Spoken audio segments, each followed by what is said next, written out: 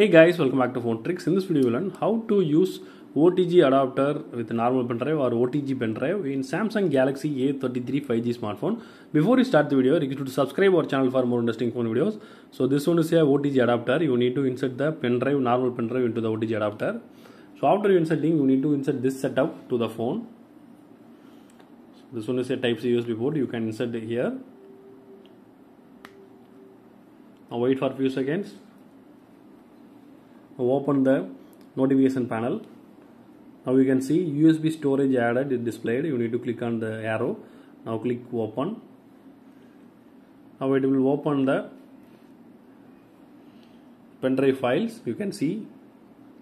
So if you want to copy any files from the storage, you need to click and hold.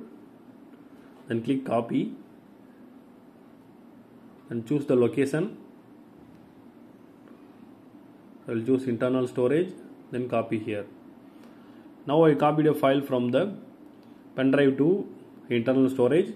If you want to copy the file from storage to pen drive, do the same method. You can see the OTG drive. So after finishing, if you want to remove the pen drive before, you need to swipe down the notification panel, then click the arrow again, then click unmount. So without unmounting, if you remove the pen drive, it will damage your pen drive and your phone also. So that's all guys. I hope this video is very useful to you. If you like this video, hit thumbs up. See you next video. Bye bye.